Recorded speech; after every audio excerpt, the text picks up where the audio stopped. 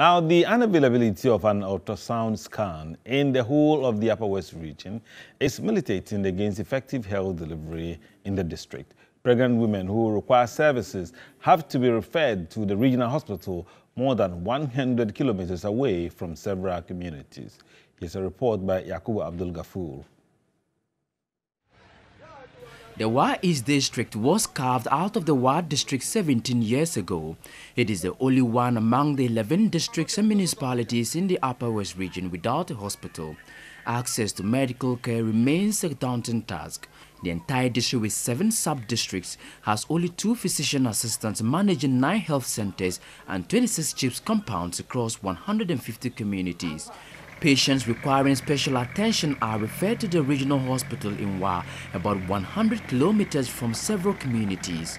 The only means of transport in the area are motorcycles and tricycles, which are not favorable, especially during trauma cases. The Vodafone Health Foundation responded to an appeal from the District Health Directorate to provide ultrasound scan services to pregnant women in the district before delivery. The women explained the difficulty in accessing health care at the regional hospital. If you ask your husband to give you money to go there and stand, maybe he will not get. But for me, as I just see today and I explained it, it's good for me. It is difficult for most people to get that 30 cedis or 20 cedis to go for the scan. So we are happy to having it in our community. The Wa District Director of Health Service, Rukaya Wumnaya, said their challenge is not only the distance to the regional hospital, but the poor nature of the road, which could complicate the condition of patients.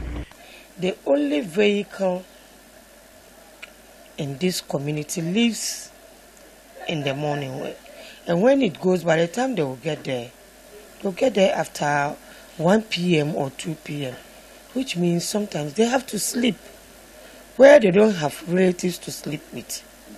They have to sleep at the hospital. A sonographer and volunteer of Vodafone Health Foundation, Prince Obimboatin, said their focus is to help vulnerable pregnant women. We go to a deprived areas where they don't have access to scan, and we help them with the collaboration with the DDH in Wa East. That's why I'm here today, to perform ultrasound scan for all the pregnant women in this community. The team has since scanned more than 100 pregnant women.